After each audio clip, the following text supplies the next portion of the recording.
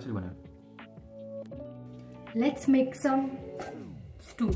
Remember in my dhan meal vlog where we went to Bombay Club and tried this delicious vegetable stew?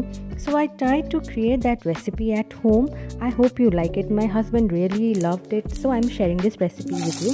First of all, heat a karai, add some oil and splutter some mustard seeds. Add sliced onions and curry leaves and wait till the onions are caramelized. And yes, you need to add lots and lots of veggies. You know, when I was a kid, I hardly used to eat veggies. I only loved dal, bhat, aloo bhujia. That was my favorite thing to go. But then as I've grown up, I have understood the importance of vegetables. So I have added lots of vegetables in it, and look how colorful it looks. You need to saute these veggies for about 5 minutes and then add coconut milk and water mixture. So if you are taking 3 cups of coconut milk, take 1 cup of water.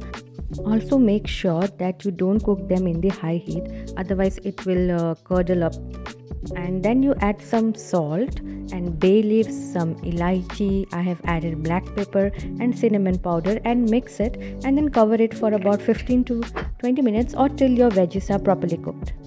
After the vegetables are cooked, you need to turn off the gas and add some more coconut milk, but this time without any mixture. You need to add about 1 cup of it. You can also pair this stew with appam or roti, bread or rice. My husband paired it with rice, but I just had it like that. It was so delicious. Trust me guys, you need to try this recipe. The vegetables will give you all the essential nutrients and vitamins, and this is my go-to recipe. I usually have this in the dinner. And tell me guys, how did you like this video? And if you want more recipes in the future, let me know. I'll try to post some more recipes.